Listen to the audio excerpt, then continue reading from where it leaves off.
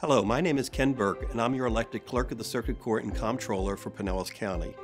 We have created a series of videos to assist you with completing the forms or packets that you will submit to either initiate your case or address issues that have arisen in a pending case. To ensure that your documents are processed quickly and efficiently, it is important that the documents are completed fully and properly. This short video will take you through the forms or packets as well as answer some of the most frequently asked questions. At any time, please feel free to pause the video and take a moment to fill out the applicable section. Once you have completed the form or packet, please refer to our website or contact our office for instructions on how and where to submit these documents. Should you have any additional questions regarding a family law, small claims, or landlord-tenant case, affordable legal services are offered through the Clerk's Self-Help Center. Please visit our website at www.mypinellasclerk.org for additional information. Thank you.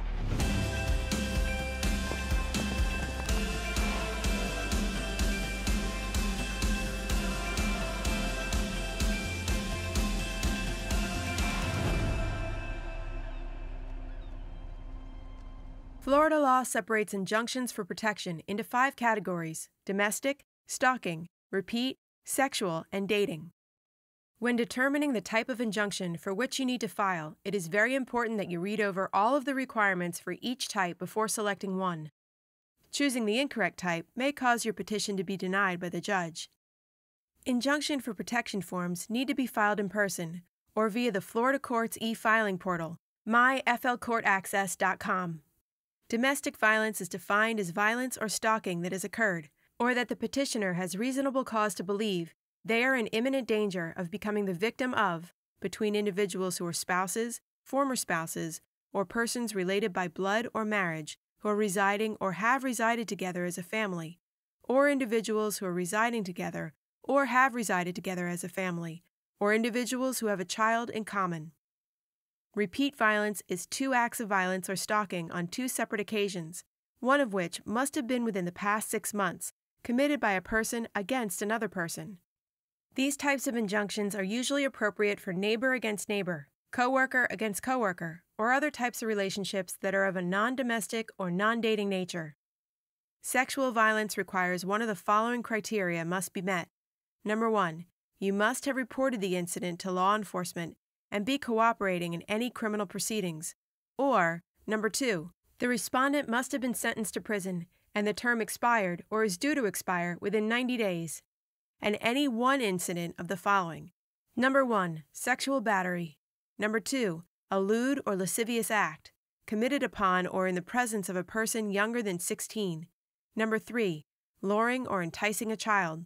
Number 4, sexual performance by a child. Or, number 5, any other forcible felony wherein a sexual act is committed or attempted. Stalking violence is defined by someone who is purposely following or harassing you repeatedly over a period of time for no legitimate purpose, causing you emotional stress. If in doing so, he or she threatens your life or threatens to harm you with the intent to cause you reasonable fear for your safety, then the act becomes aggravated.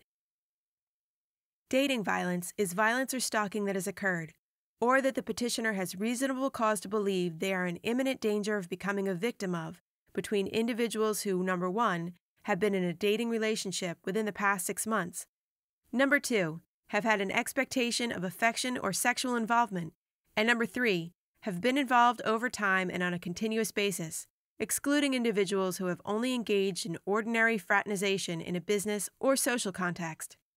Violence does not include all offensive behavior. Trespassing, criminal mischief, threats, tampering with a witness, and harassing phone calls are all criminal offenses, which should be reported to law enforcement, but may not necessarily alone qualify for the issuance of an injunction. The Pinellas County Clerk is pleased to offer TurboCourt, which makes the task of filling out forms easier to understand and offers a convenient method to prepare forms, petitions, and other court documents for the following case types: domestic violence injunctions, dissolutions of marriage with children, dissolutions of marriage without children, and delinquent tenant/evictions. Please visit turbocourt.com for further instruction. First, let's go over the information that is required on pleadings filed.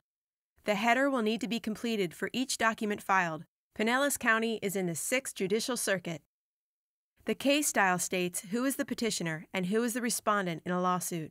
The person who originally asks for legal action is called the petitioner and remains the petitioner throughout the case. The person against whom the original legal action is being requested is called the respondent because he or she is expected to respond to the petition. Your case number is a unique number used to identify your legal action. They are assigned in sequential order in the court it is filed in and will be provided to you when you file your case. A case number may also be referred to as a reference number or UCN number.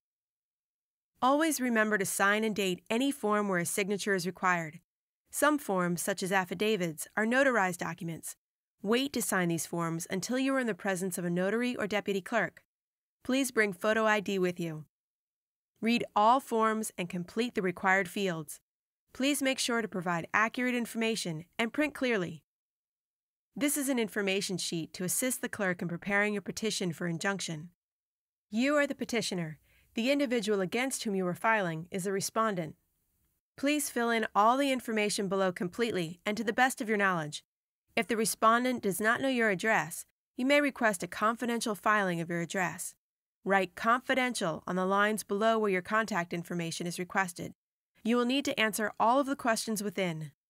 If you are a victim of violence and have reasonable cause to believe you are in imminent danger of becoming the victim of another act, or if you have reasonable cause to believe that you are in imminent danger of becoming a victim of violence, you can use this form to ask the court for a protective order.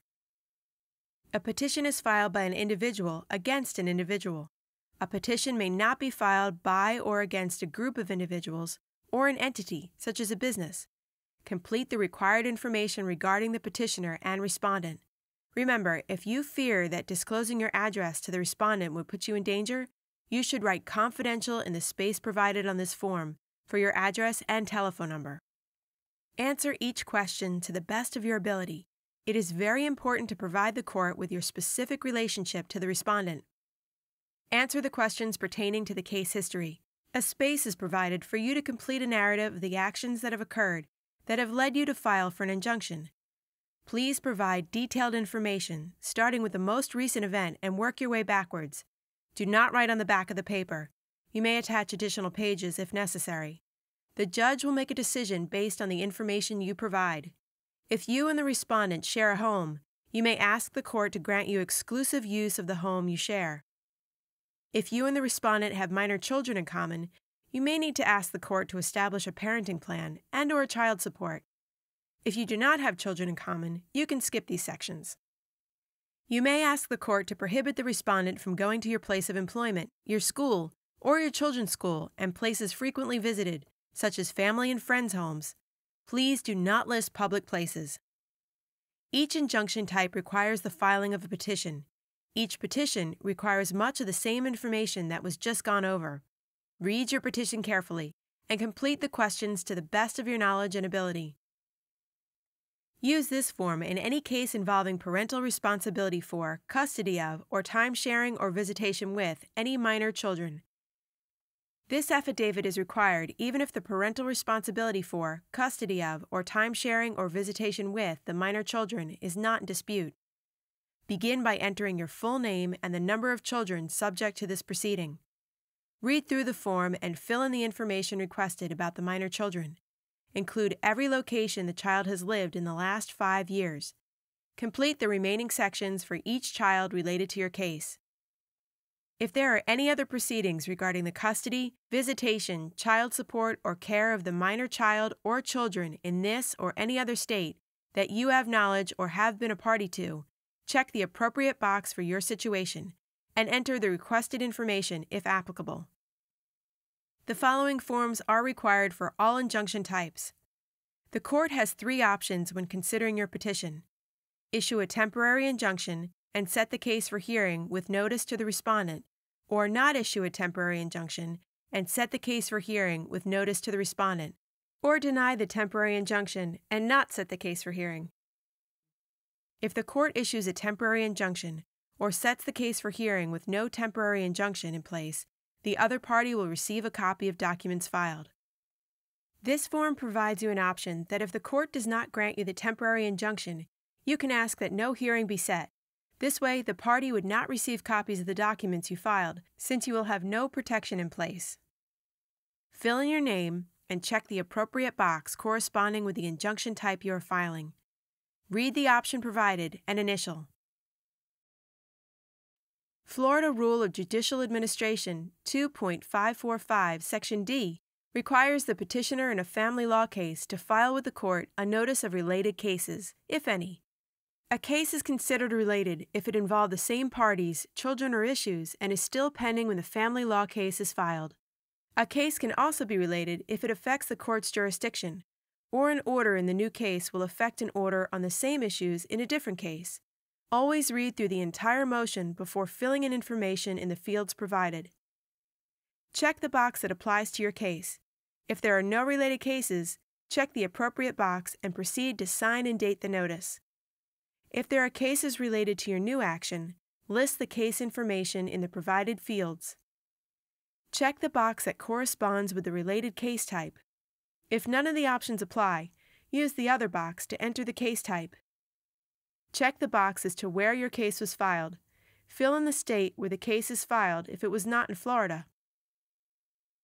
Fill in the name of the court and the last order or judgment filed in the case.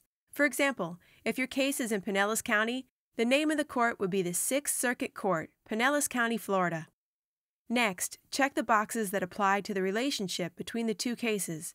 Include further detail of the relationship below. If you have more than one related case, list each one separately in the spaces provided. If you would like the related cases to be coordinated between the two courts, check the appropriate box and list the case number in the space provided. Check the box that best fits your situation. If you are unsure which one to check, you may need to consult with an attorney. Remember to sign and date the completed form. This form will aid the court and the clerk in identifying related cases. This form is required to be completed and should be filed with case initiation. Fill in the required fields. Remember, the petitioner is the party who is initiating the action. Please check the answer that applies. Answer the questions for each child not born to this marriage as required on the form. This form is used to provide information to the sheriff. You will complete this form with information about the person you have filed against for service of your petition, should you be granted a temporary injunction or receive a return hearing date. If you have any questions about filing your case with the Pinellas County Clerk's Office, please contact us at 727-464-7000 or make an appointment to speak with an attorney at any of our 3 self-help centers.